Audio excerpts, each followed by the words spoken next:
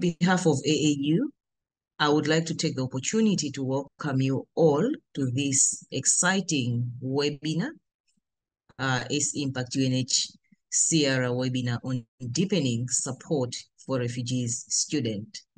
You may be aware or you may recall while we were in Abidjan, we made a presentation on our upcoming initiatives and partnerships.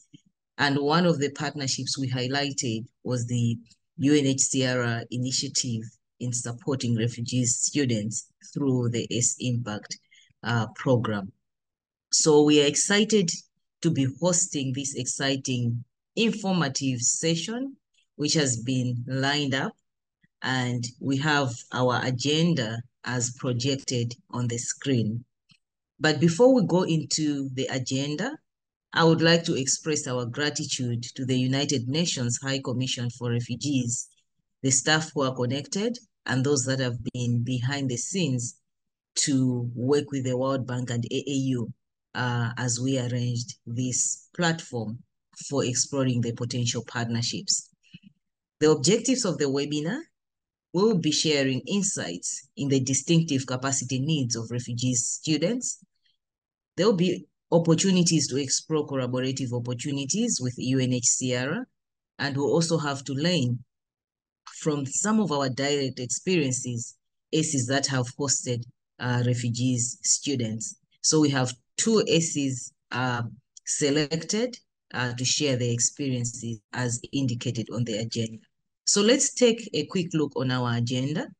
We'll have opening remarks from the World Bank, and this will be given by Dr. Namrata, the project task team lead. And then we'll have a presentation giving us an overview of what we are exploring with the UNHCR, and it will be done by the UNHCR team. And then we'll have two centers, as mentioned before, SEFTA, and then MSCAT from Niger, and the two center leaders will be sharing their experiences as they have already been carrying out some of these capacity building trainings at their centers since 2015. And then we'll have opportunities to ask questions, and that will be an interactive session. So just a reminder, we have interpretation available. You may choose the language of preference. The webinar will be carried out both in English and French. The speakers will be speaking English and French. And your engagement is very vital. We are looking forward to your suggestions. So in case you have any suggestion or question, we invite you to post your questions on the chat. And at the end of the webinar, we'll pick up all the questions. And also, if you would like to speak, you'll be given an opportunity to unmute and speak. So thank you once again for joining us, and we're excited to share the knowledge and exchange, and also have discussions with the UNHCR. So at this point, I would like to give the opportunity to Dr. Namrata, our project task team lead, to give us opening remarks from the World Bank.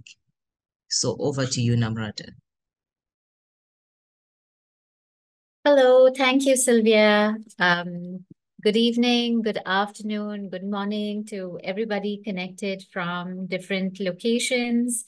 Our center leaders, deputy center leaders, everybody who's connected from our centers may be confused about why Sylvia is introducing me as the task team leader, but if you recall, I was at the Abidjan workshop, and I have started co-leading the ACE Impact project with ECWA.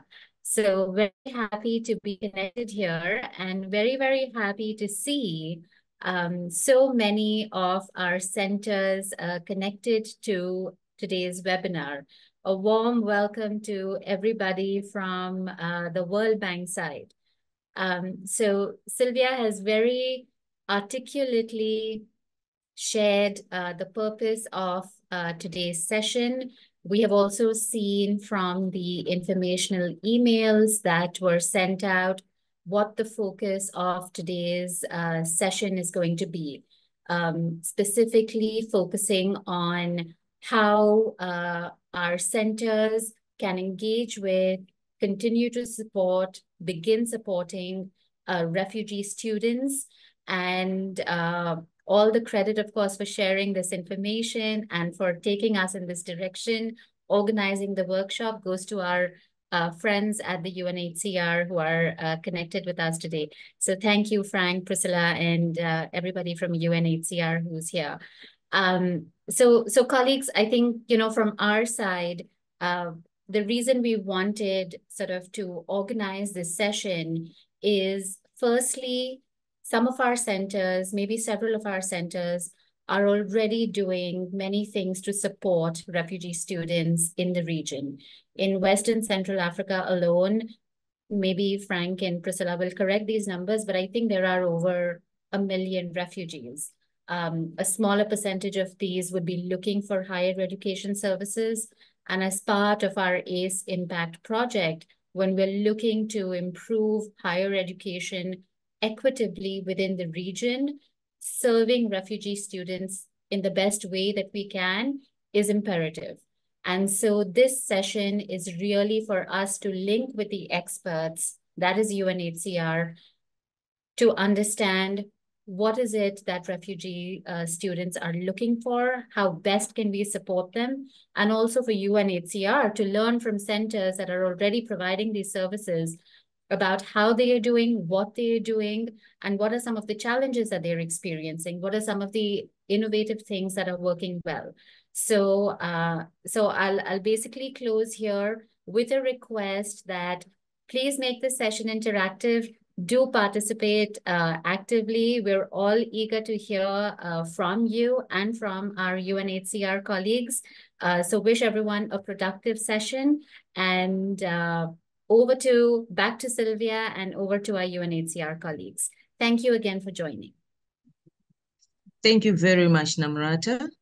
And at this point, I would like to pass over the floor to our colleagues from UNHCR.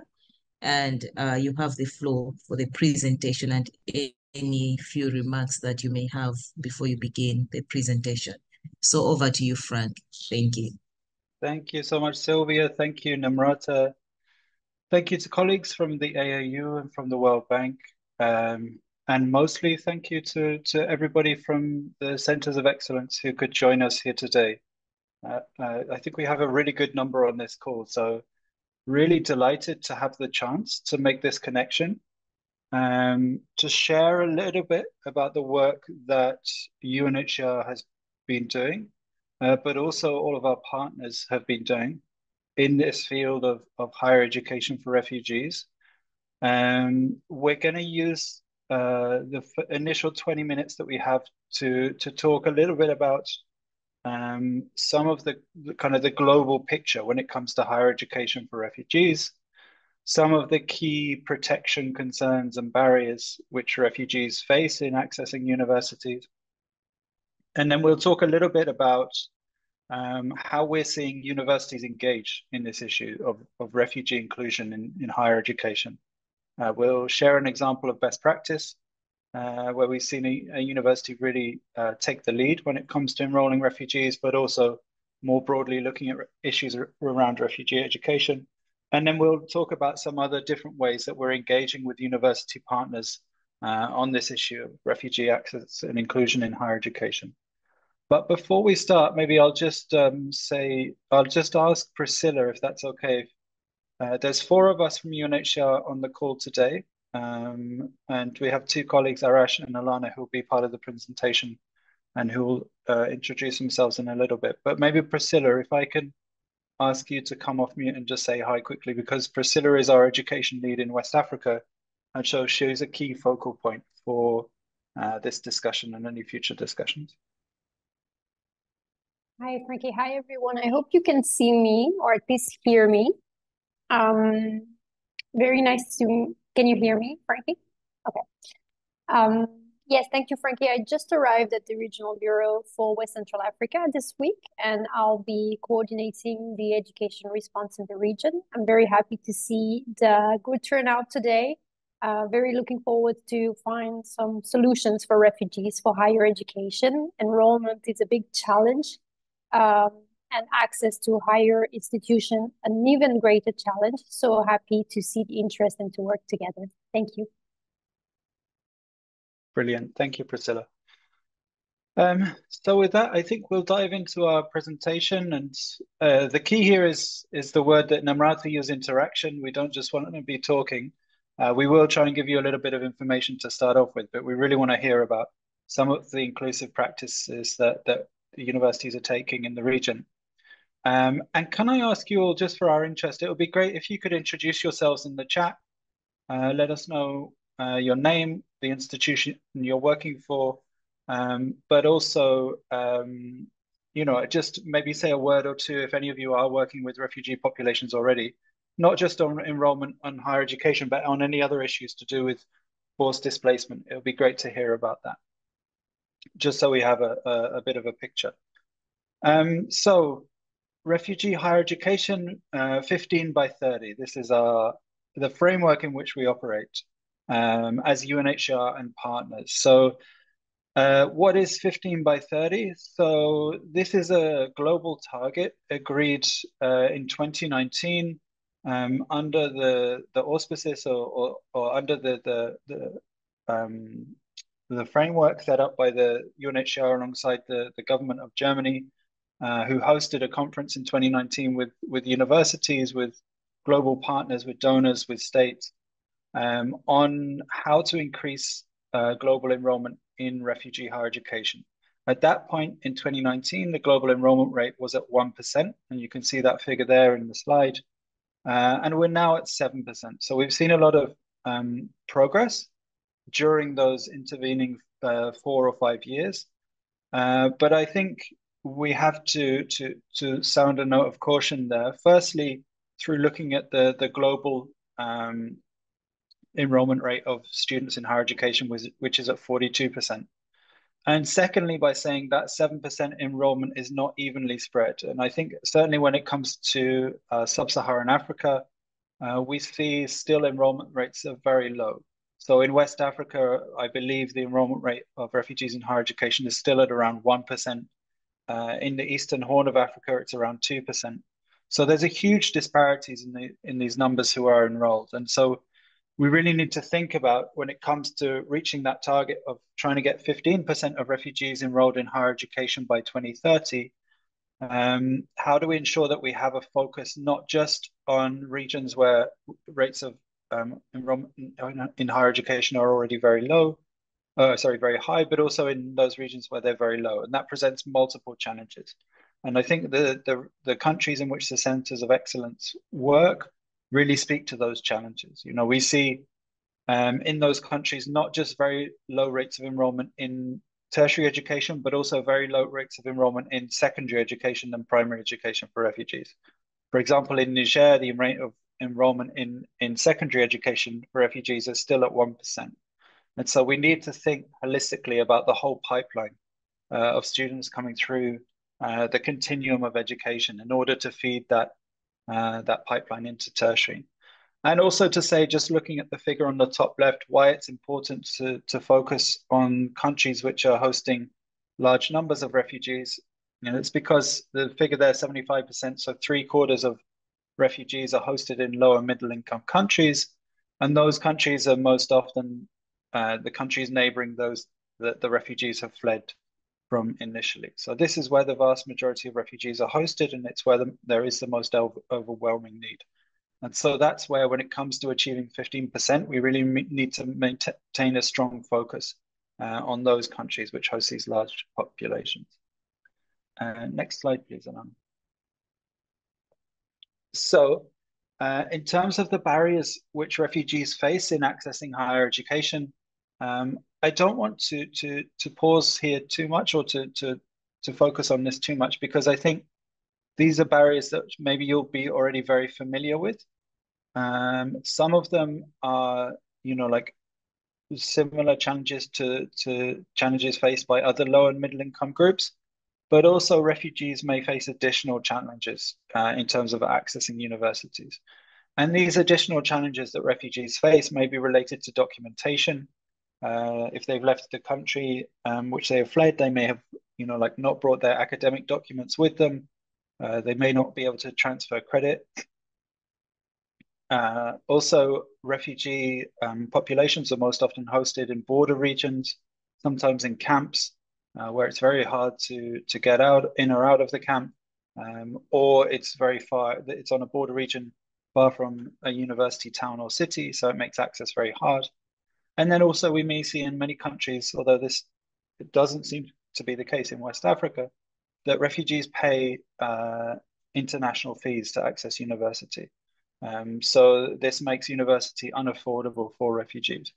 And so these challenges, which are specific to refugees, are also compounded by additional challenges, which, like many students from low or income or marginalized groups face in terms of accessing university, related to cost, related to kind of lack of access to connectivity or electricity, related to the lack of the number of higher education institutions. And then there may be compounding or intersecting challenges related to gender or people with disabilities, which refugees face, which equally makes accessing universities a real challenge. Next slide, please, Alana. And so how does UNHCR operate within these barriers, or to overcome these barriers? So we work in over 50 countries on higher education projects, many of them in West Africa, trying to support higher education in 5 ways. The first one is through national enrollment. So this is enrollment of refugees into national universities.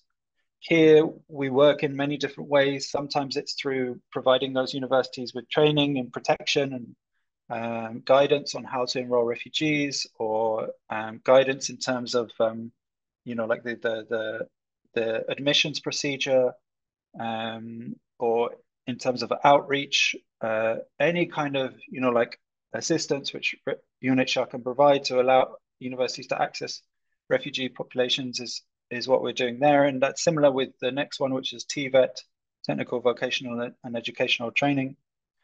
The third way we try to provide support is through setting up what we call third country pathways. So this is education pathways. So where a refugee may have fled to a country of first asylum, we then work with universities in third countries, and often these will be in Europe or North America, but not always. We have third country pathways within the African continent, also to Mexico and various other places.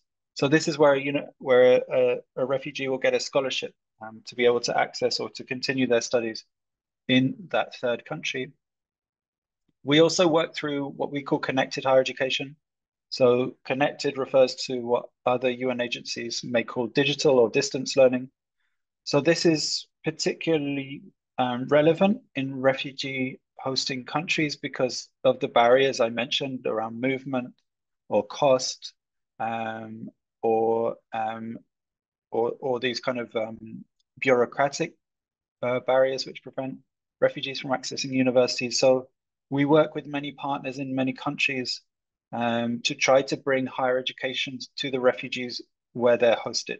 So for example, and I'll bring up an example of this in a minute, in Kenya, we work with a consortium of universities called Borderless Higher Education for Refugees, who set up a learning center within a camp. And in that learning center, they provide certificate, diploma, degree level and master's level courses to refugee populations in Dadaab.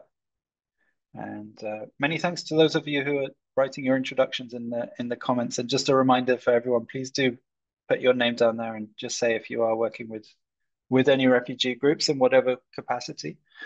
And then the last strand that we have for achieving 15 by 30 is our global scholarship program, the DAFI program, which has been running for over 30 years now and provides bachelor's level scholarships to refugees. And it's a full board scholarship.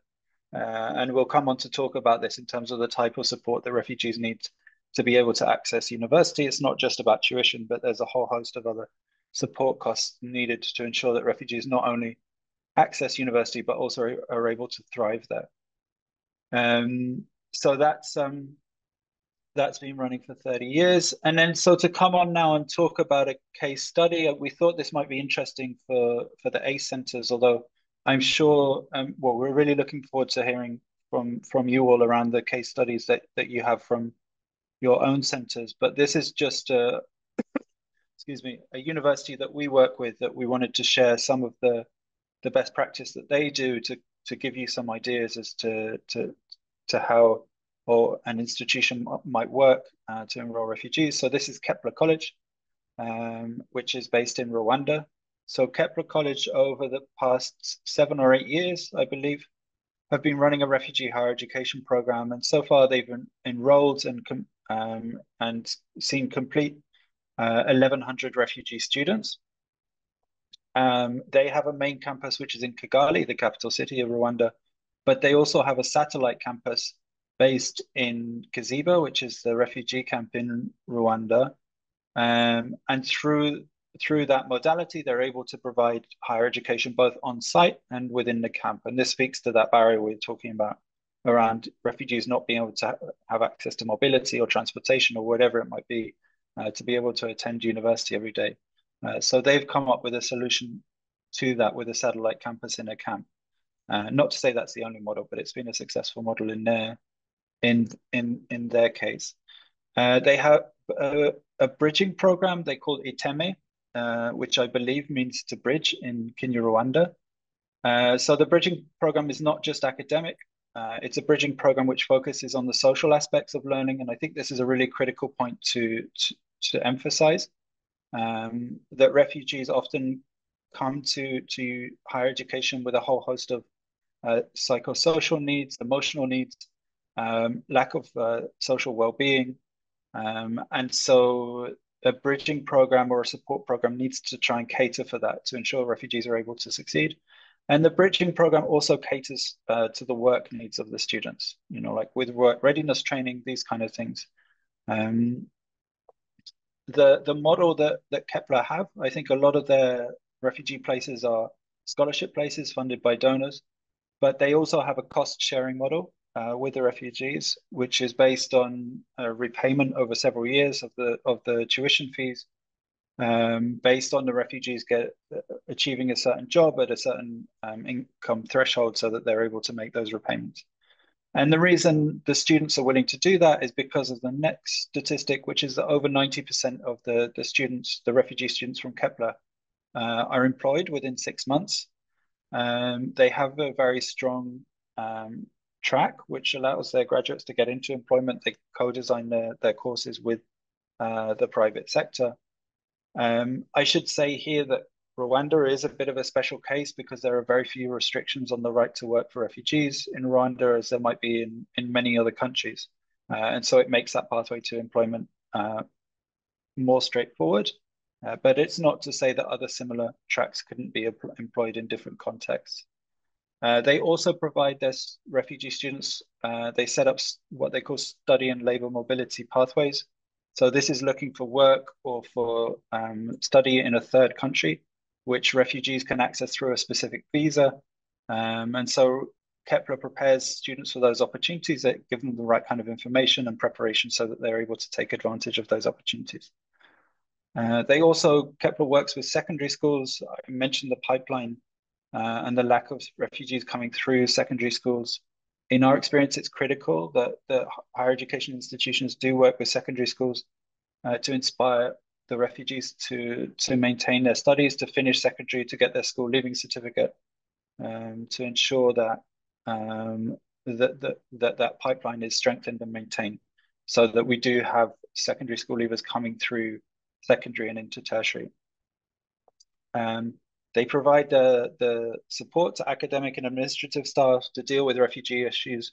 And I think the final point is critical, that all of this is based on a co-design methodology with the refugees. So they design their support services and their kind of protection program with the refugees. So having it as a kind of student-led approach. Next slide, please. Yeah, so we'll just, and the next one. So we'll just talk here. This is my final slide, and then I think I'm handing over to Arash about how we as UNHCRs are engaging with higher education institutions. And I think there's a number of ways in which we're doing this. We in the field of connected higher education, which I mentioned, we work with a consortium which we're the co-lead of over 40 universities who operate in this field of post-secondary connected learning for refugees, looking at how we can provide digital learning opportunities to refugees in the places where they're hosted, and how to ensure that those lead to decent work and to livelihood opportunities. But what we really need to focus on in that work, I think, when we reflect on it ourselves, we have to be honest and say that the vast majority of universities we're working with are based in Europe and North America. So if you look at our delivery models, it's often based on for example, a Canadian university delivering in a camp in Uganda, for example. We've been less good at engaging with national universities, especially on the African continent, to deliver these kind of digital learning opportunities. And so that's really a key area of focus for us. And so in terms of how your institution may want to get engaged, we do have a workshop we'll be delivering later this year, which has been put together by the universities we work with, on how to develop digital learning opportunities for refugees. So going through all of the kind of aspects of it, from academic support, social support, learning pathway design, pedagogical approach. Not to say that it's a blueprint, but just to share the experience of those who've been operating in this field for many years, and to build that kind of community of practice between universities who are offering digital learning for refugees. And we're also, the second point here, we're trying to build up a repository of courses that can be available for refugee learners. So what UNHCR is trying to do and to fundraise for is to ensure that refugee learners in the locations where they're based can have access to connectivity, devices,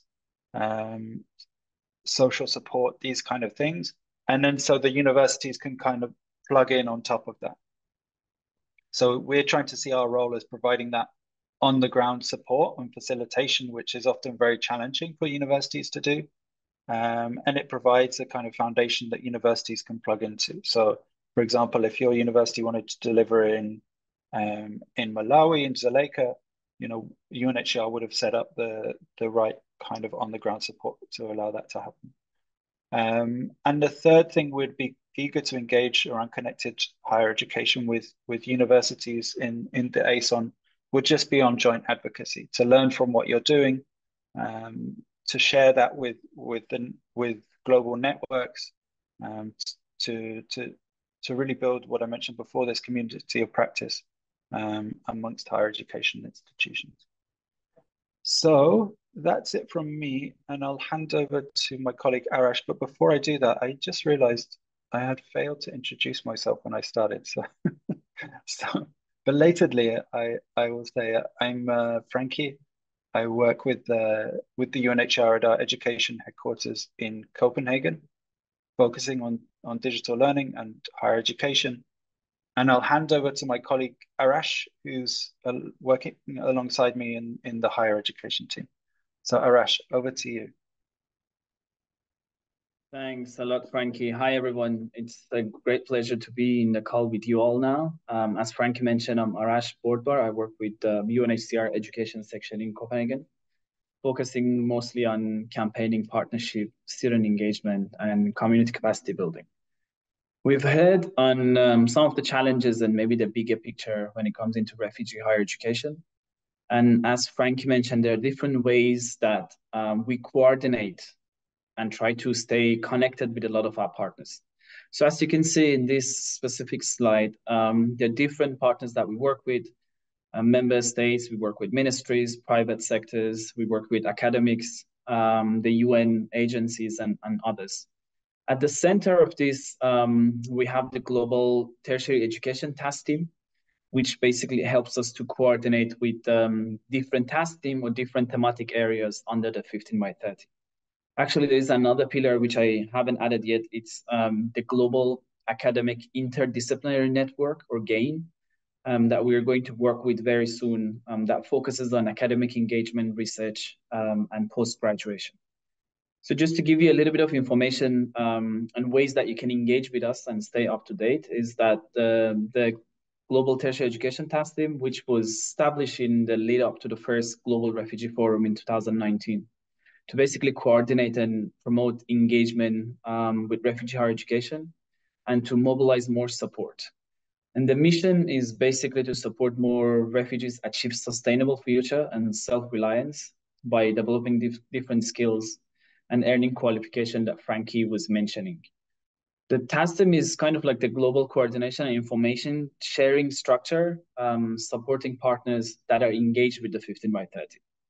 And the task team mission really includes about advocating for conducive policy environment, fostering strategic partnership, developing evidence and research, and mobilizing resources to help us cultivate sustainable and inclusive higher education opportunities. We can share more about it. For example, we have, I think Frankie mentioned the CLCC Connected Learning Crisis Consortium, but we also have task team that are focused on complementary pathways, which basically is about finding opportunities in third country, so country rather than the country of asylum where refugees are based, through master degree qualification and etc. The other pieces that also we work with, which is worth mentioning, is the Tertiary Refugee Student Network, or other bodies that are really around engagement of students or engagement of local actors and refugees themselves in helping us achieve 15 by 30.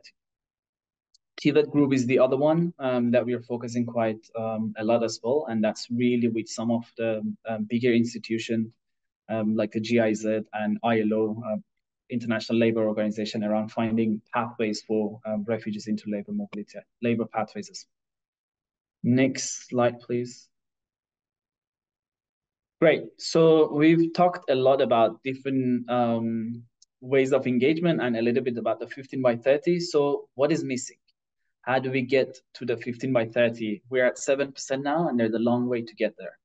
And we wanted to find out how we are able to actually give visibility and connect some of the other partners that are involved in, but they haven't been able to really get showcase their work. So each one take one is something that we're going to launch soon, which is the way that we will collectively deliver on the global target to achieve the enrollment of 15% of refugees by 2030. The 15 by 30 objective that we put, this will help us to recognize the many stakeholders involved in and committed to expanding access to higher education. It really tries to amplify the role that different education institutions and centers like yours can and should play in addressing the emergency and the development challenges that refugees would have. So basically, it helps us to unite the efforts under a single umbrella of EOTO, or Each One Take One campaign.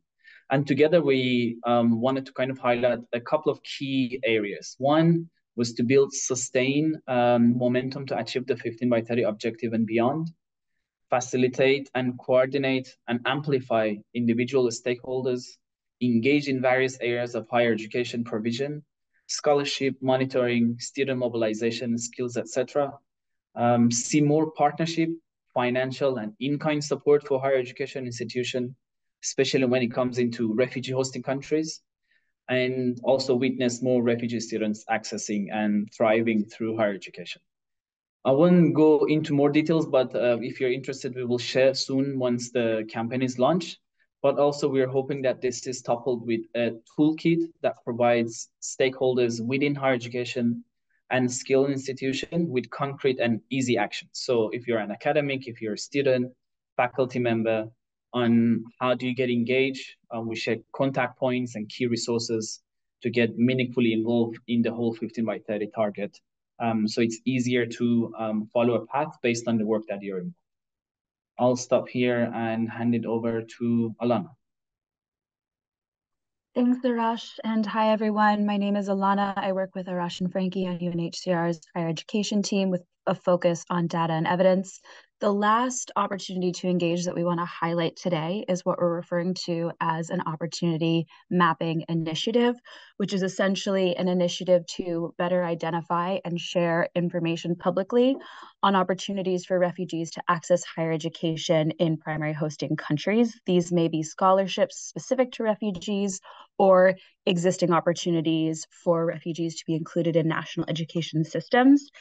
The goal of this is to answer a couple of key questions where in some cases we do know a lot of information, but are aware there are a lot of gaps.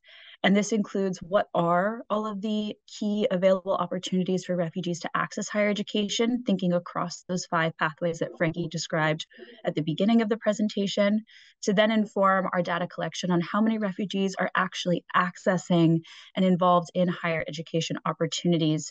And that's really critical for understanding progress towards 15% and beyond by 2030. And then both of these then will help to inform, of course, what investments and where are these needed to really increase higher education access for refugees. So this is an initiative that we're really excited to be kicking off this year.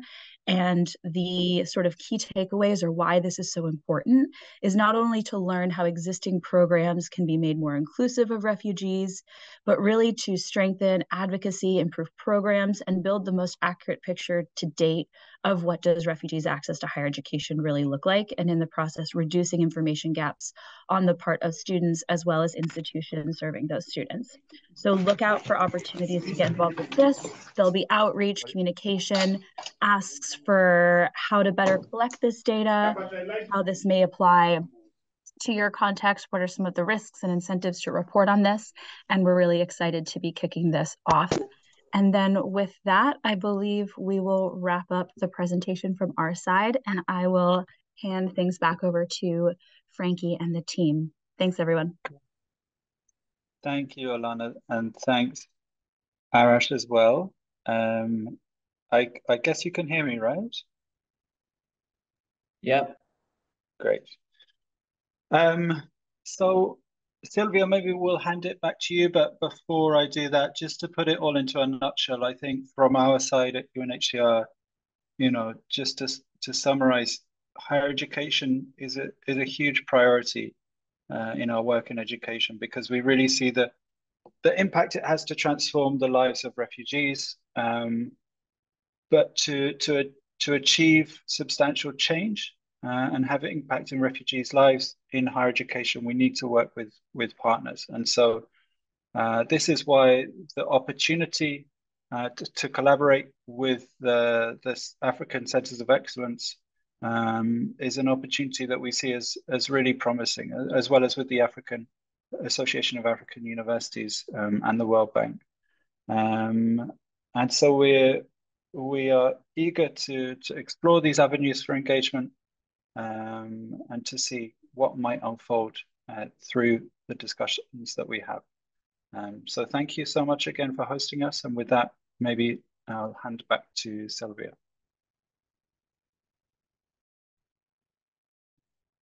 Thank you very much, Frankie, Priscilla, Arasha, and Alana.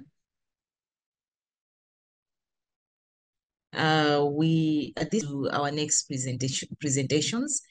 We have some of our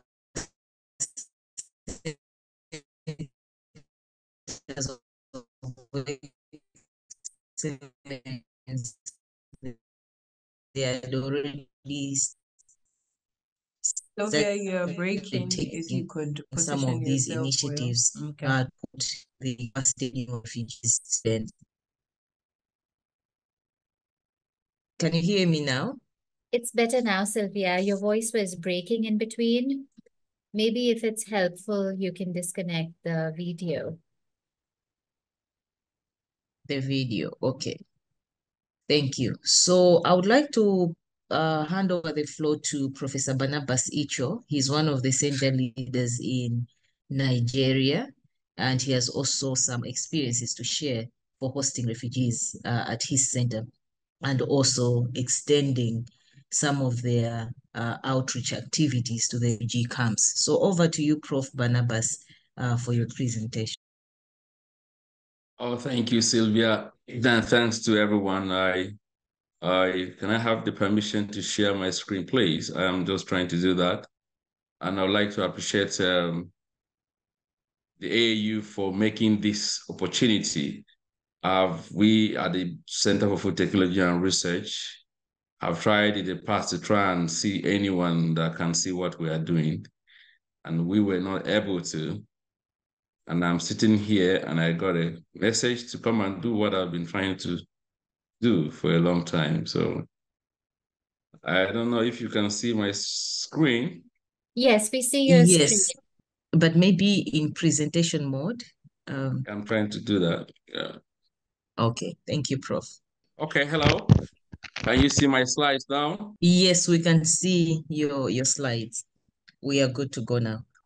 Yes, please. So I was saying thank you very much for the AAU for giving me this opportunity to talk about what we have been doing and showing us some light that we may have some partners that we have been willing to really, really wishing to talk to over the last 8 years. So we are from CEFTA. CEFTA is Center for Food Technology and Research, Benue State University in Makurdi in Nigeria. We are a full-fledged state-funded university with 11 faculties and 47 departments. We are located in north-central Nigeria, and we have some borderland. The state where we are located has some border with Cameroon. So this is where we start building why we got involved into refugees. So if you see the round shape on the map, you will see Benue State there. It has borderline with Cameroon, and then Cross River, which has a longer border with Cameroon, and then Taraba State. All of them is on the border with Cameroon and Nigeria. So, and then we took opportunity of the fact that we got this Africa Center of Excellence to address a problem. Our problem that we chose at the beginning of the Centers of Excellence was to try and bring solutions that will control post-harvest food losses in West and Central Africa. So we know that Cameroon also is part of Central Africa, and we were working around the area to solve a problem. And we chose this because in Africa, we have these issues that lead to food losses because of poor handling techniques, and the poor transportation, the social-cultural well-being of the people.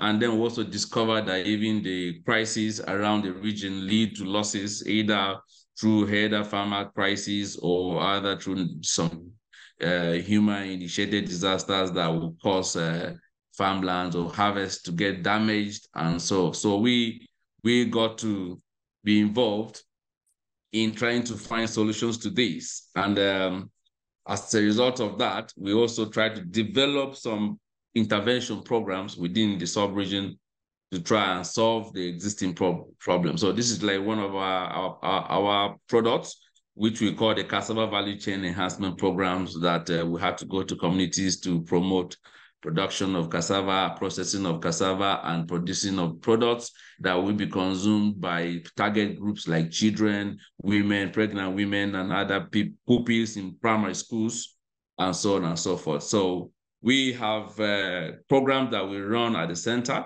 and these programs range from masters to PhDs in food-related areas, rural sociology, agricultural extension, curriculum, and teaching. And recently, we are focusing on the promotion of African indigenous foods. And we have partners in the UNDP. We worked, the World Bank was the main funding for the moment, the AFD, and we work with some meteorological agencies and the state groups as well. Are you hearing me? We can hear you now, Prof. We lost you Okay. for some time. Yeah, we can hear you. Yeah, it seems like he's not online.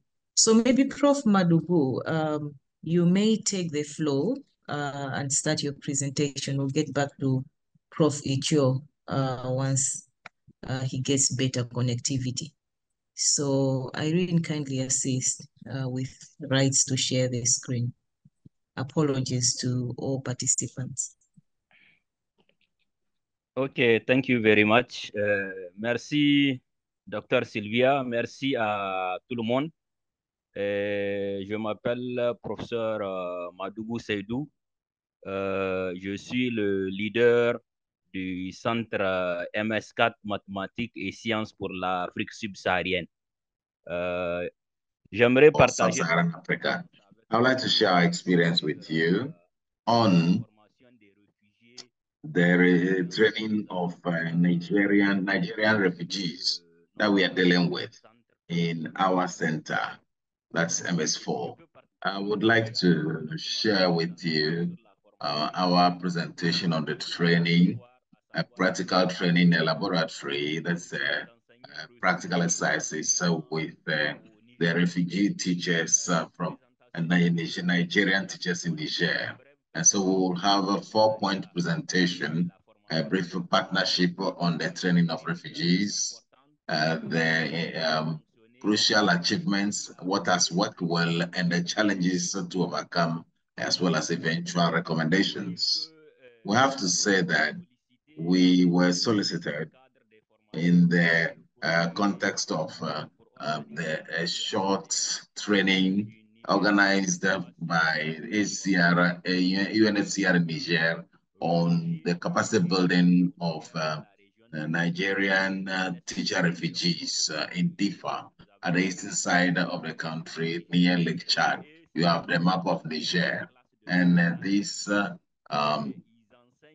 lecturers or these teachers teaching the Nigerian refugees who have come to stay in Niger, and they teach the students of Nigerian populations that are based in Niger, following the Boko Haram phenomenon. To enable these Nigerian students residing in Niger to follow their academic program for the end of the year, Niger created an examination center for these refugees from Nigeria, and also built in the area of Difa institutions for these students. We'll have to say that this training has the objective of endowing these lecturers or students the capacity to take care of the students in the practical exercises in physics, chemistry, and the sciences, the earth sciences, so as to pass the various examinations under acceptable conditions, and to also guarantee them a greater chance of succeeding in their scientific studies. The success of these young students will enable them so as not to be found in armed terrorist activities in the communities in the future. As for the presentation of the partnership that we have had with the HCR and UNHCR in the context of this training, it's UNHCR took care of the transportation and the fees for these refugees, and then in the Difa region, as well as the transportation of our 2 trainers from Niamey to Difa. That's 1,300 kilometers from Niamey. In the same way, UNHCR took care of the training of the participants as far as equipment is concerned, and then as well as the inputs for the contextualized training. That is the teaching materials that are contextualized for this training. Our center MS4 took care of the stay of the trainers in DEFA, as well as the coffee breaks and the lunch for practical training in the laboratories, that is to do practical experiments in the physics, chemistry in the final year of the high school. And so in teaching these students for 2 years, and so we gave them certificates of training as well. Something important that we have to say is that the Nigerian trainees in the refugee camps, we had them in the Difa region, and also they are learning to do the experimentation of practical exercises so as to be able to produce in the final high school class the same examinations and also to use conventional materials for them to carry out these experiments. We've also taught them to use the digital and analogical tools. So that is for current tensions, that is for electrical measuring of electrical tensions and the rest, and to be able to explain in detail for the students to be able to understand, since this is a scientific course for them to do both theory and practice. And moreover, these refugee teachers were able to design with the training and teaching materials locally produced for them to undertake experiments where they don't need conventional apparatus. And also in physics, for instance, they had to study everything that they have for the digital and analogical measuring tools, and also to measure the characteristics of the various bulbs and the rest on the reflections and the refractions, photometry and disappearance of a light, and also the polemic mass of bodies of the liquids and gases, and also for the Archimedes experiments, and also to look at the condensers. And also for chemistry, they did the electrolysis of water, conditions of gas, and liquids and solids, also for the preparation of base acids for their use, and then the colored indicators, which are indeed part of the programs that are indeed taught at the final year, and also to look at the what we could also do for the youth to see how they could also manufacture local materials. De la vie et de la terre, l'expérience aussi. In biology and in the earth sciences, they look at what they could do with the air in an aquatic situation, and also experimenting on the food sciences at the local level, and experiments on reflexes, modular reflexes on frogs, because it's the area of the Lake Chad, and also experiments with microscopes and microorganisms to be able to look at microorganisms that we can study with biology. Fonctionner, l'atelier a permis donc de former. What enabled us is to see how we could train these refugees and also for how to use these tools or the equipment in a practical exercises in physical sciences and the sciences of the earth, and also to do how they can install these instruments for the work, and also to see how they themselves can do the installations for practical studies and be able to experiment, and also to initiate themselves into the design of some contextualized materials by using the local materials, as we can see in the photos, but also to be able to interpret these results and to explain the results in the theories, and to be able to see what accompanies the courses. And also from that, these teachers indeed shared into the classes, and they work up to the end of the year, and they supervise the various student candidates. And at the end of the year, with the scientific high school certificate, that is the SSCE in the Nigerian system, they had a 73.29% of a success.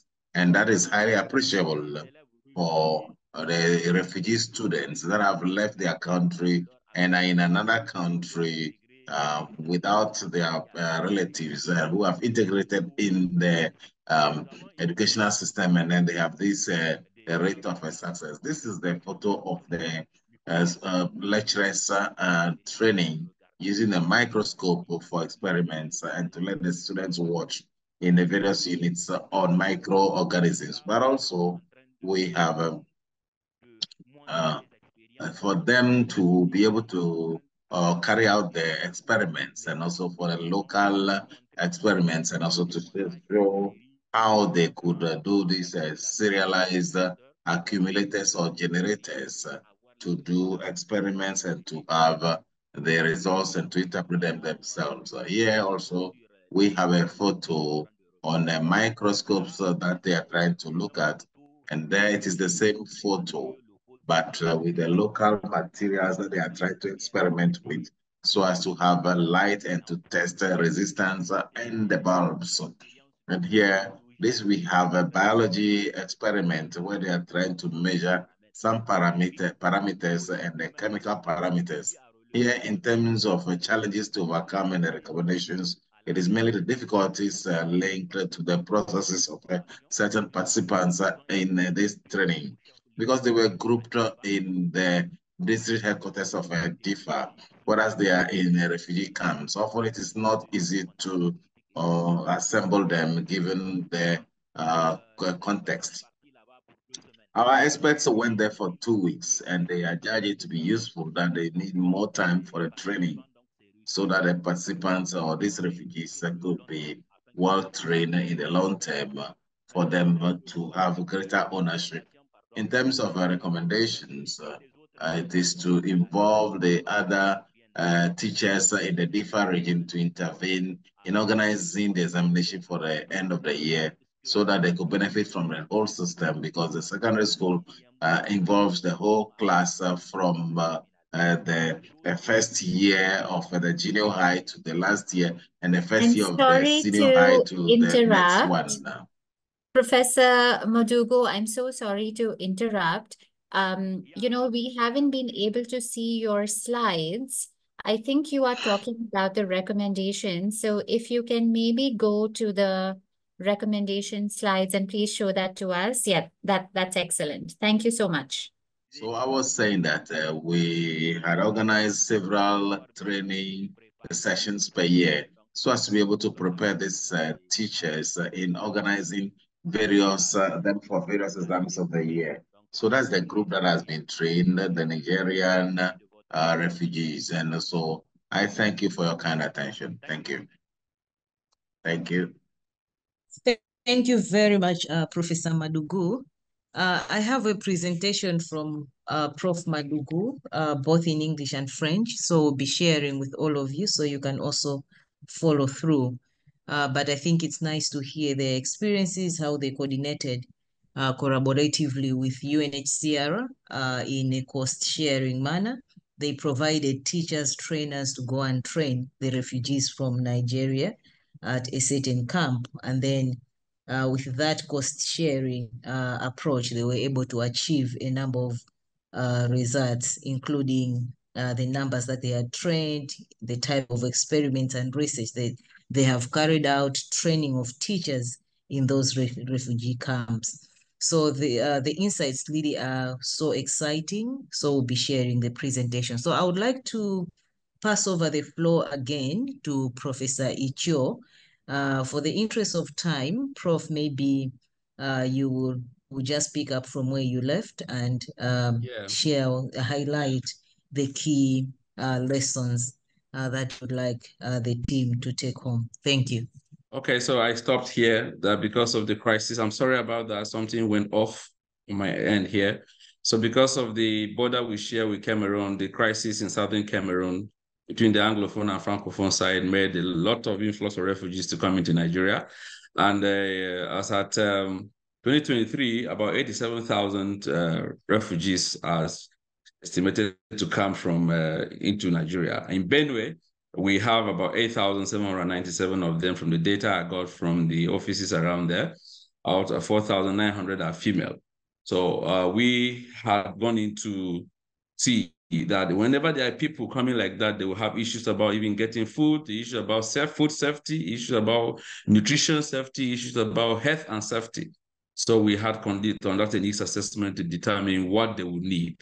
And because of the courses which we have done for food handlers, food storage, where we train a lot of people, it's a sample of some of our people we train within the country, we saw that the program was a good one. So we had to now take the program to the IDPs, first of all, to try and ensure that the little food they don't have is saved very well, the losses are reduced, and then they concentrate on nutrition, dense food, and then they also know how to handle the food in a way that it's going to save for consumption, especially for children. So we carried out training starting from 2016.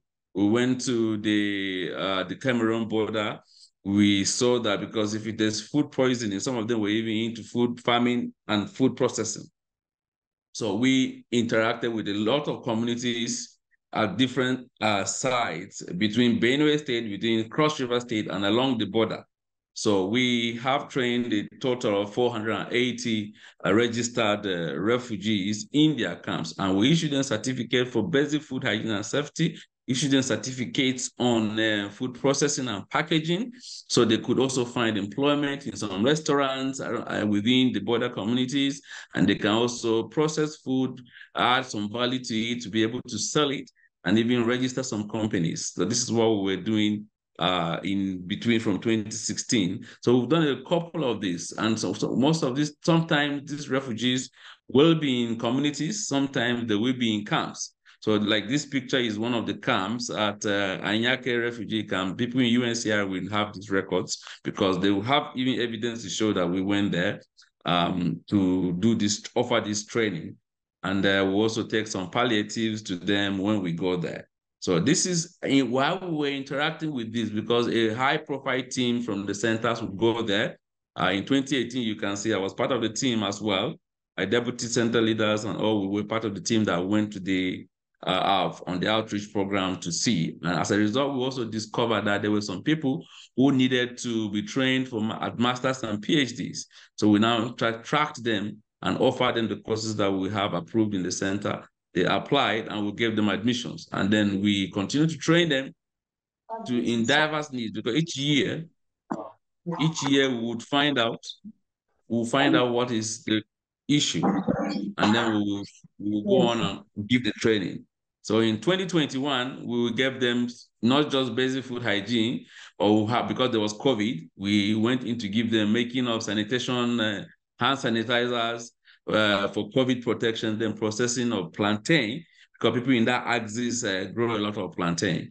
So we did them. We also offer training on food processing towards establishing businesses, because we noticed that they lacked, the economic power was low. Most of them lost everything in their country, and they came in to settle in this community. So they needed something to do to earn a living. Majority of people in Nigeria at the border communities are farmers. So the food there is almost wasting. So we felt that if we train them on processing and value addition, they can make use of as a business to be able to interfere. So we brought a group to our center in Nigeria and gave them a 2 weeks training on processing these things as a business. And this was actually in 2023. And we also introduced a startup for them. So this group of persons, we purchased for them all the items they needed to be able to process all these items you see here, package them properly, and be able to sell it. What that means is that they are causing a lot of effect in the value chain. They are growing the food, they are processing the food, they are protecting the food from getting wasted, and they are also making it hygienically to be stored and be used by children and women in the region. So that is a very big intervention that we saw. So going away from there and taking the most opportunity of these funding agencies, at the moment, we have two major agencies, which is three major ones, the World Bank, the AFD, and the DAAD from Germany. So we're able to give some of them scholarships to come and study for masters and PhDs. And we have so far been able to train about 39 of them from Cameroon. Out of these, 17 are male masters, 17 are female masters graduates, and then we have 5 PhDs that we have studied in our center. 3 of these are males, 2 of them are females. So we have also been able to offer support and monitor that some of them here are already establishing businesses. Like the picture I'm showing you here is one of our students, Evelyn, who is from one of the refugees from Cameroon, who is going back to create an industry for food processing, packaging, and sell. And it's a business that she has established for herself. We monitor. She's still on here doing the PhD with us. And it's something that we monitor. We offer her training, we offer her support, and we ensure that she takes these businesses for registration so that they are allowed for sale in both Nigeria and along the Cameroon-Nigerian border. So we don't stop there, because we also noticed that there are a lot of internally displaced persons within the country because of the farmer header crisis. So we looked at vulnerable populations like children, and we identified that they needed nutrient-dense foods because they don't have a lot of that access to the food. So we took one of our products to them, which was the soya milk yogurt. And we were trying to tell them and the authorities to order this yogurt for the children. So this was one of our outings that we took the yogurt from our factory, because we have a spin-off factory that produces new gluten-free cassava-based biscuits, and we produce yogurt for this. So this is one of our activities that we have there. But going forward, we have been able to achieve serious capacity building at both higher education, about master's and PhD, and then short-term courses, build capacity in most of these refugees, 480 in total, 339 of them are female. And we have been able to bring about 18 of them together to form a group business. And they are now already doing business, processing food, selling, causing a big impact in the value chain. So we also noticed things that work well is that all the refugees are ready to work and take on these courses. We also get a lot of support from the communities that host these refugees, and the agencies like UNHCR, those that are on ground, and the Commission on Refugees in Nigeria, and the state local offices, they give us a lot of support in doing this. Most times we have problem controlling the numbers because we plan for 50. When we go there, we notice that people want to do it up to 100. And then we also have a problem even getting for those who are coming to Nigeria, we have a problem getting them documents to come into the country, to SEPAC, to study. We also try to have to get funding to process their documents to come in so that they'll be legitimate students. So this is some of the pictures of the students who did MSc in 2020. This is a cross-section of some of our students. Again, we have many students, not just the Cameroonians, some from Liberia. Now we have some from South Sudan that are also studying. But the one from South Sudan are not indexed as refugees anyway. They came in from the DAAD funding. This is when they graduated. So in summary, we have enough results to show that high-level capacity building in young Africans has multiplier effect in the entire food value chain. Even from refugees, population that we've interacted with, we have seen that whatever we do, we've seen improved health conditions in the camps. When we visit to check, we've seen that most of them learn from this and go into farming, go into processing to earn a living. We've seen that they are eager to study and add value to themselves at masters and PhDs and get into gainful employment. We have tested this model. We have a thorough training of these people. We know that it is working. Now the problem is the funding to expand this. We have been looking for an official link with UNHCR. We've written a couple of letters in the past, and some emails, and made mention even to the AAU, and I'm happy that this has come. So we think that partnership that will sustain and expand on the academic support to refugees within this border region that has over 87,000 or more refugees around these communities and in refugee camps is going to be very, very useful. There's need to improve on what we are doing so that we can cater for more areas. Because we're a Center for Food Technology and Research, our courses are around food and value addition in the food industry. But we have capacity as a university to expand this down to even undergraduate level, to offer the teaching support, to offer scholarships to these refugees that can come in to study. Our program have got international accreditation. We can work on a model in partnership in any of the options that were presented earlier on. We also have issues about trying to organize a safe return and resettlement of these refugees, because when they come here, most of them don't want to go. They came here, some of them came with their wife. They had to live in a student hostel. With some even had children. We had to look for a way to make them have a safe stay and study. So in all we need is that we have been working in this, and we should be able to partner more, get more funding to expand on what we are doing so far. And I wanted to just show you, before I go, a short video of how this is just even an internally displaced outing that we had on basic food hygiene, nutrient-dense food with the children. Oh, Let me see. I have to. Yes, so that was just to show you that was an outing to just educate them and tell them the kind of food that they can give children, that even though they don't have enough, it's nutrient dense. It will be able to keep them very well nourished and improve on their upbringing and healthiness of the children. So I want to thank you very much for this opportunity. We are here. We have expertise in the last 8 to 10 years. We have been working in this area on our own with our own models and trying to impact in the system, not just on the food in the food value chain, but on the people. And when you talk about the people, whether you're a refugee or you're internally displaced, you are part of the people, and that the coming of the World Bank project has actually helped us to see the need to go beyond the confines of the university to impact beyond just the university or state or country, but across the West and Central Africa region. We hope to do more. Thank you very much. Thank you very much, Professor Icho, for your great insights. And the pictures could really tell the story of what's happening and what you have done intervening in this capacity building needs for the refugees. I think the presentation I think was very informative, as well as what we have received from Professor Maduko. So we have now a comprehensive understanding of the needs, the demand from the UNHCR perspective, what is required, and what are the pillars they are looking for in this kind of intervention. And now the centers have also come in to provide what they have tested, piloted, and what has worked well, and where the challenges and the gaps are. So at this point, I would like to open up the floor for questions. Of course, we are running out of time, but we can give maybe few minutes, 5 minutes to pick up questions.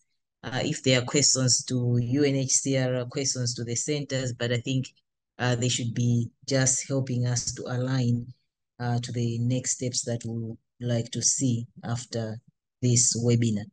So any questions? For those with questions can raise their hands, but also we have a chat box. So far there are no questions on the chat, but in case there are some questions you'd like to pose to our presenters, we can pick that. Questions, comments, suggestions from the perspectives received so far? Okay, can I ask a question? Yes, please, Prof. Go ahead. Okay. I believe that at the level of the AAU and World Bank, there may have been discussions on how we could go on to partner and improve on this already. I believe that is what is going on, and this meeting is part of the expectation, part of the steps towards this. So what I want to know is that, what is the plan? Thank you so much, Prof, for that. So I think from Abidjan, we just made an announcement that we are exploring the partnership with UNHCR, and with that, we will be getting in touch with the centers on our next steps. So part of the webinar today is to just provide the overview, the perspectives, and of course, we've not gone into detail on how we are going to partner, but I think the insights that we are getting from these presentations and everything will be part and parcel on the next steps that we'll be communicating to you. But of course, since the UNHCR team are also here, the World Bank is here, they can also share with us some of the potential next steps. So Ekwa, Namrata, Frank, I don't know if you're available to share some of the next steps insights. Thank you, Prof. Thanks, Sylvia. I'll see if maybe Frankie or Priscilla want to come in to say something specific, but otherwise I can share sort of some at least general thoughts about how centers can consider this information provided by the UNHCR moving forward, and also what formal collaboration with the UNHCR could look like in the future. I see there's also another hand up, so maybe if we want to collect a couple of questions, we can also do that. Okay, so Gerard, you have the floor. Merci. Merci pour la parole. Thank you for giving me the floor. My question goes to Arashi Afrique that talked about the training of refugees in higher education. Mainly, I am from a university of 2IE based in Burkina Faso and funded by 16 countries of the sub-Saharan Africa, and mainly to achieve objectives 15, 20 by Arash Frankie. We have a scholarship that we offer to the refugees. But now the difficulties that we have, as they've talked about it, is that there is a difficulty not only to have these refugees, but also to integrate them in higher education. So I would like to know what are the mechanisms that they put in place or the advice they can give us, or to see what we can do and how to integrate them into higher education. Thank you. Frankie, jump in if you would like to add as well, but maybe just very briefly. Thanks, Gerard, for the question. Of course, it's very interesting. There are many different ways, and we work with many partners that provide different support in making sure that in addition to supporting refugees getting into higher education, they also have enough support to access the resources that exist, to be able to work with other students through student clubs, to have access to training opportunities, advocacy, leadership, and etc. So what we might be able to do, Gerard, is to connect you with some of our partners. And I think Frankie mentioned as well that there are bridging programs which complement the student studies that they will have in bachelor degrees or masters. And but we can discuss this a little bit later. I think if you put in your information, we would be able to reach out and maybe provide more information. But over to you, Frankie. Yeah, thanks, Arash. Just to add to that very briefly, there's not like a single blueprint that we can say this is the way to do it. I think we can, what we can do is draw together examples of best practice. And I think particularly, as Arash mentioned on the bridging program, we have got some research conducted by the University of Edinburgh alongside the Refugee Law Project in Uganda, which really looked at how to use bridging programs to integrate refugees into universities. If you want to hear more about that, I've put my email in the chat and I'm happy to share. We also later in this year should be doing these workshops, which is more focused on digital higher education, but it will have components on integration. So I think looking at we've got some research, we've got workshops, we can also put you in touch with partners who've been really looking at this question. So I think there's a lot of connections that we can draw on in order to try and help that. And just to say, I'll talk very, very briefly because I can see 3 hands raised. Just the initial question, which Namrata alluded to around what's next. I would just echo the point that Sylvia made. For me, this is listening to the 2 case studies. It's so promising, the potential for partnership here and to do more. But I guess to say we're still at early days, right? I mean, from the UNHCR side, we're just starting to learn about the centers of excellence and what's the potential there to meet refugees populations. And I think from your side, this is the first time we've presented on the higher education work for refugees of UNHCR. So I think we need to have a few more conversations to dig in the details before we get really specific about the next steps. But I think from our side, there's a lot of enthusiasm and encouragement from this call about what could happen next. But Sylvia, I'll hand back to you. Thank you so much, Franz. We have two other hands, one from Maimuna. Do take the floor, and then after you, take the other question. Merci pour la parole et merci aux différents présentateurs. Thank you for giving me the floor, and thank you to the various presenters. My question goes to the presentation of Professor Madugu and to Professor Barnabas.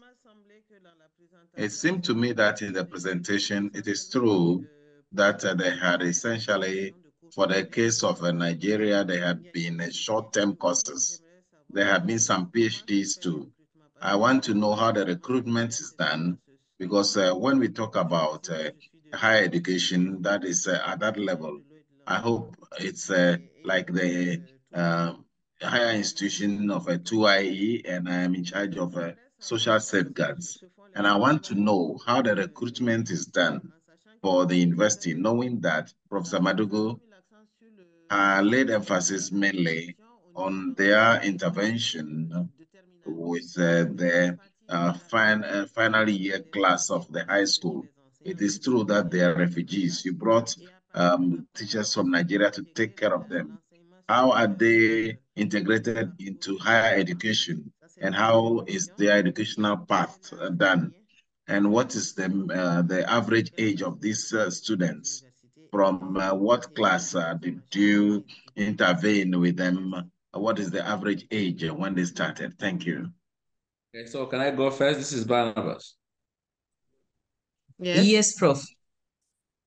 Okay, so for us, we started from identifying the need for what we can intervene in the food value chain within the communities hosting the refugees or within the refugee camps. And then we also identified that some of them are actually graduates of universities in Cameroon. And then we give them normal recruitment for masters and PhDs. That is a standard in the university. So they have the qualification. They even are able to process transcript. The only thing that is difficult to get is the papers, the travel papers, because of the crisis situation. Some of them couldn't go to Yaoundé. So we have to work with our immigration in the country to help them process the SEPAC or the documents for them to be students from Cameroon. We have not been able to process their asylum because it's not within our own jurisdiction, but we give them admission according to our university standard and international. Most of our programs have international accreditation, and the procedure for admission is the same. Only those who are qualified, and that is why we just have a number of 34 for masters and 5 for PhDs. Thank you. Can I continue? Hello? Yes, Hello? please, Prof. Yes, please. Okay. Thank you to Madam Maimuna for her 2 questions. We'll have to say that for our center, the training that we've given is a short-term training. It is not permanent training. It is a short-term training for the Nigerian refugees that are living in Niger. I mean, there are 250,000 refugees in Nigeria living in the area of Gifa, around Lake Chad, where there is Boko Haram. Among these refugees, not only they have relatives, but there are students that are attending the secondary schools, that is colleges and high schools. There are also teachers of the secondary, because in the whole area of Maiduguri, around the border of Niger, around the Lake Chad, which was destabilized, they were obliged to get into Niger. Among this population, UNHCR and the government of Niger decided to create secondary educational institutions for the children to be able to continue their education, which was interrupted in Nigeria. And since they are with teachers, these teachers will have to be trained. So our center trained these teachers in the use of the materials for practical experiments in the laboratories so that they can undergo their courses. So we didn't do initial training for these students. But now, as I said, that they've done the baccalaureate or the A-level, once they get this, they're going to join universities without problems because they have the same level as other ordinary students. Now, the average age, we have to say that for the students of the secondary, the average age is between 18 years and 22, 23 years. But we trained their teachers, not the students themselves. We acted on the trainers of the students. And so the trainers are adults. It is a matter of capacity building.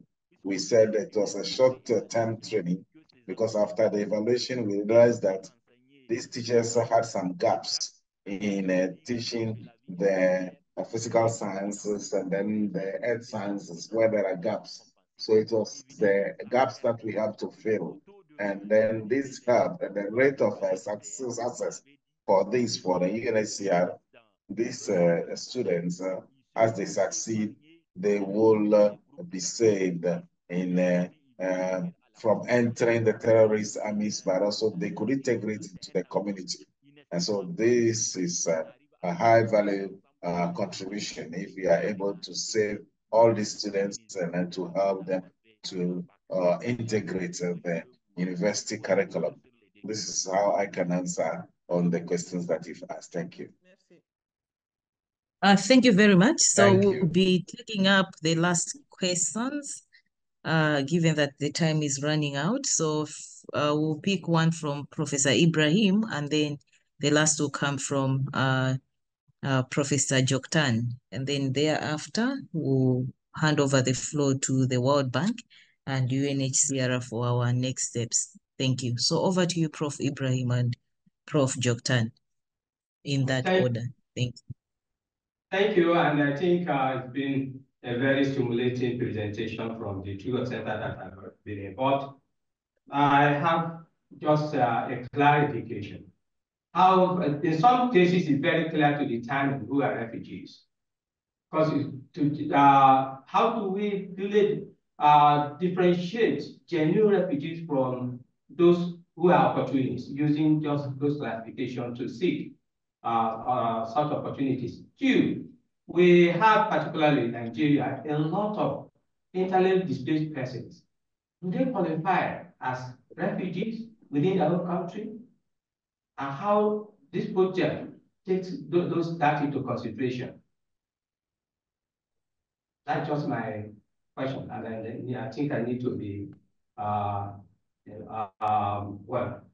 next answer to be able to guide us, because in our own situation as a center, we are more involved in infectious diseases, particularly tropical diseases. And there are cases who can actually conduct short-term trainings, especially because in most refugee camps, you have issue of disease outbreaks. So we'll be very much interested to key in, but I think we need some of this clarification before we can really know what to do and how we can actually key into the project. Thank you so much, Prof. Ibrahim. Prof. Joktan, you have the floor.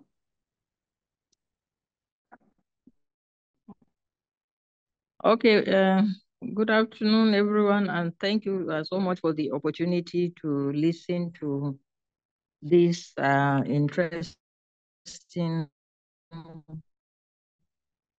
conversation on the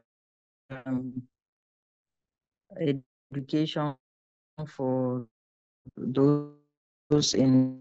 Okay, is it better? Yes, it's better.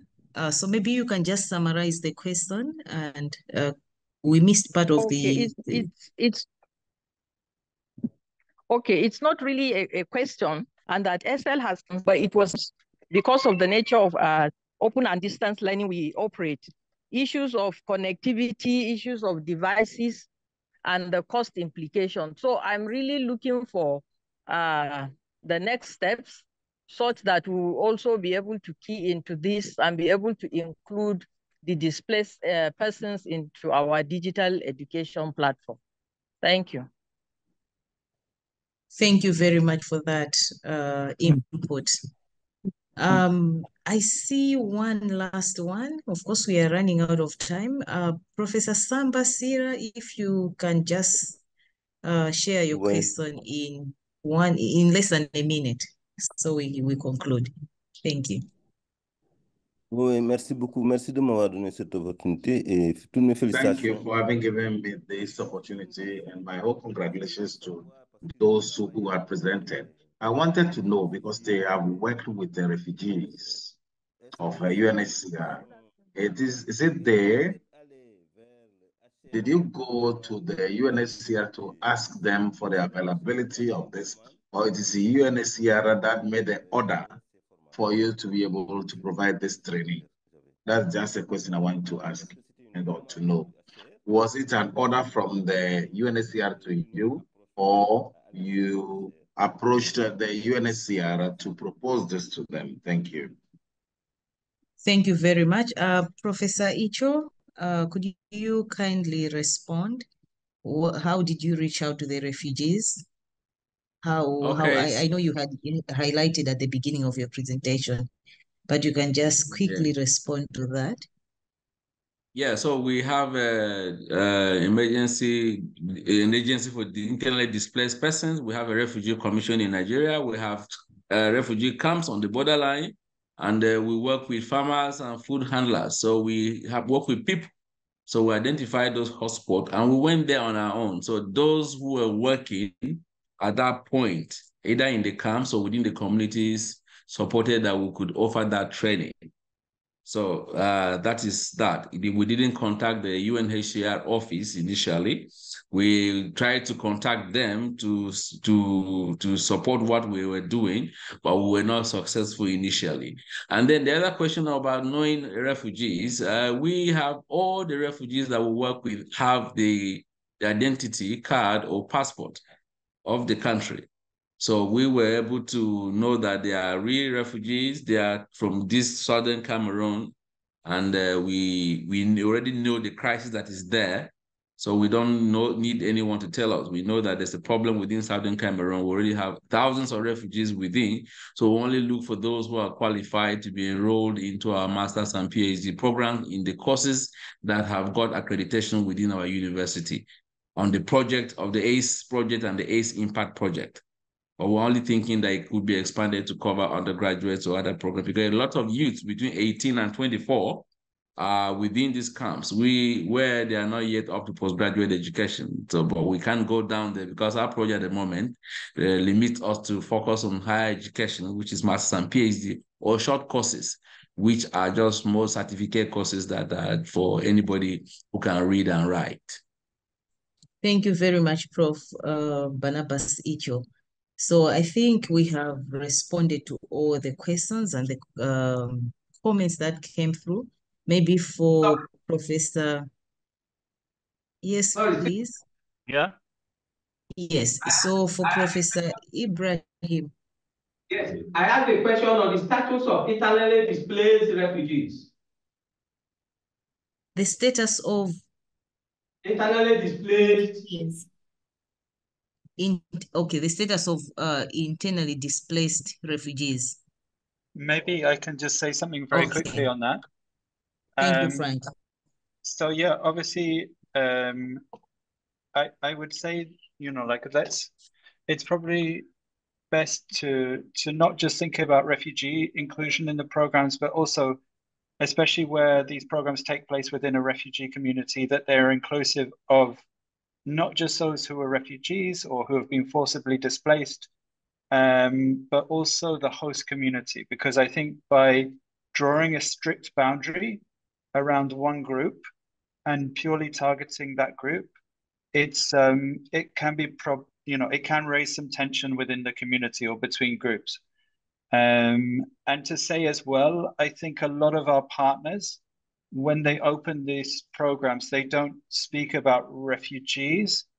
they will use terminology such as forcibly displaced and stateless. So it's inclusive of not just refugees, but also those who have been internally displaced, who haven't crossed an international border. But also I think, and it speaks to your other point about how to be sure they are refugees or genuine. I think it's really important to make sure the host community are included in these programs as well, so that they're fully inclusive. Over. Thank you so much, Frank. Yes, Professor Madugu. Yes. Yeah, thank you very much. Pour répondre à la question du collègue Sila, en fait, nous, comme nous sommes une institution de référence pour la formation. As we are an institution of reference for the training of the secondary teachers, the UNHCR that comes to us, that came to us and asked whether we could take care of these teachers that are training students at the secondary level. So it was the HCR that approached us, but also to add up to the last intervention on making a difference between the refugees and the others. We should say that in our case, we benefited from training the refugees and the other teachers on they are Nigerians. We didn't make any difference in order to frustrate the others that are there. We asked the region if they had teachers who needed this capacity building to join them to the refugees or the refugees teachers so as to be able to train them. And this is to show that the last contribution, what is said is exact. When we are doing our interventions, we don't differentiate so as not to frustrate the people in that area. Thank you very much. Thank you very much, Prof. Madugu. I think we have now responded to all the questions that we received. So at this point, I think it would be nice to hear from the World Bank and UNHCR on closing, taking us to the next steps, or what would be our immediate expectations after the webinar. So I would like to hand over the floor to Dr. Ekwa Bentiu and Dr. Namrata, and then we will give the floor again to the UNHCR colleagues to also provide their closing words. So thank you very much. And Dr. Ekwa, you have the floor. Go ahead, Namrata. Go ahead. Oh, sorry. Yeah, I wasn't sure if you were connected. Ekwa, come in. No, so I think this has been interesting. Thanks, everyone. And I've been in and out of the meeting, but I think this has been good. I heard some of the questions about how to connect, what's the next steps here. And I know at the back of the minds of the centers, you're thinking about funding, right? So, and that's something that on our side we've been looking at, and it's, as Frankie said and Namrata indicated, is early stages, right? And so we are looking at what can be done now. Are there centers that can, take on some of these refugees with your current funding? It's good that, for example, SEFTA shared they had, I think, DAD, right? Funding there, which is excellent. So are there other avenues that right now you can tap into for your current, the current fund that you have? We do know that within the bank, we have a refugee window in terms of funding. That's something that would have to be explored as part of the next iteration of ACE, but not right away. And we're also speaking to other partners as well. But we know funding can be, a concern. And Prof. Joktan mentioned about since they are an open university, it's all online, and how, providing devices to the refugees to really connect to their programs and Wi-Fi or whatever it is, the connectivity aspects and how to support them. So there's a lot of things that we'll have to think of, but I think this is a very good start for us to build on. Namrata, you may add. Over.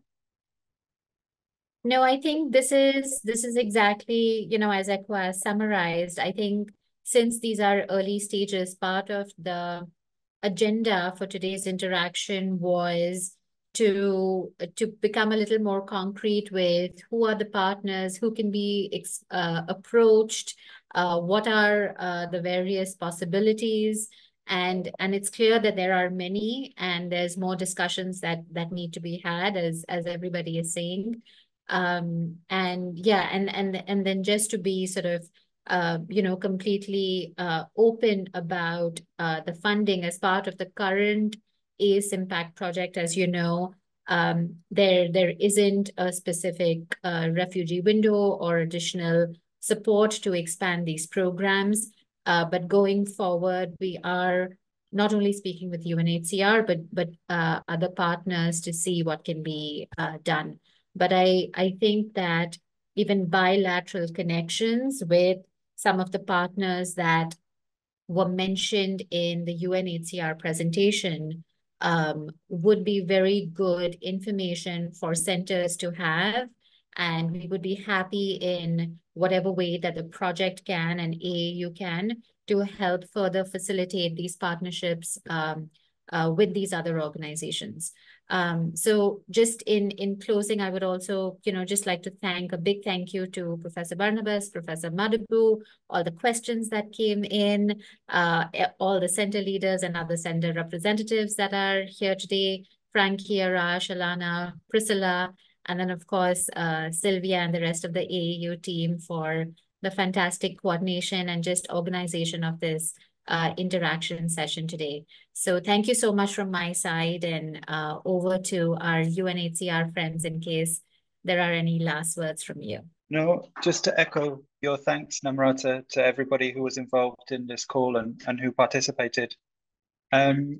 Just something from our side, that could be in the short term is for those, this is the first time that we're hearing about this great work that's been going on in Nigeria, in Niger. And I know Professor Barnabas mentioned, he wanted to share this more widely. We do have these coordination mechanisms. So we can invite you to those where you can connect with partners globally, universities globally working on refugee inclusion, to make those connections, to build that community of practice with other institutions. So our emails are all in the chat, so please reach out to us on that. As well as, we're looking at, it's really great that the example of the cost sharing model came up.